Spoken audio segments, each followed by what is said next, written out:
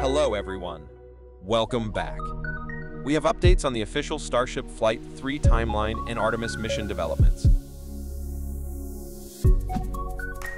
During a media briefing on Artemis missions yesterday, SpaceX's Jessica Jensen announced that Starship Flight 3 is targeted for launch in February with an updated FAA license. She mentioned that the hardware for the third Starship flight is expected to be ready this month. So yeah, we are working towards Starship Flight Test number 3 right now. We have static fired the booster already. We have static fired the ship. This will not be the mission that does the on-orbit ship-to-ship propellant transfer. So this is just the next series in our iterations of increasing performance and getting to orbit. But we are working towards a tipping point demonstration. So that might be what you're talking about, where the goal is to transfer propellant from the header tank into the main tank. So it's sort of a smaller subset of learning about cryogenic propellant transfer in orbit. From a hardware readiness perspective, we are targeting to be ready in January. And then from an FAA licensing perspective, for getting the license for Flight 3, part of that is closing out the corrective actions from Flight 2. We're on track for that. We're working closely, so we're expecting that license to come in February.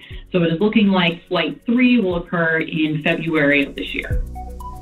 Both the booster and the ship seem to be ready and anticipated to be rolled out to the launch site once the upgrade works on the orbital tank farm are completed. During the briefing, NASA also announced delays in Artemis missions. The Artemis 2 mission, which was initially planned for a crewed launch this year, has been postponed until September 2025 due to safety concerns. NASA cited a heat shield issue on the Orion spacecraft and a design flaw in valve electronics in the Orion life support system as reasons for the delay. Astrobotic has been consistently providing updates on the Peregrine lunar lander. The company mentioned that the spacecraft is expected to run out of propellants in approximately 33 hours from now, and landing on the moon is no longer feasible.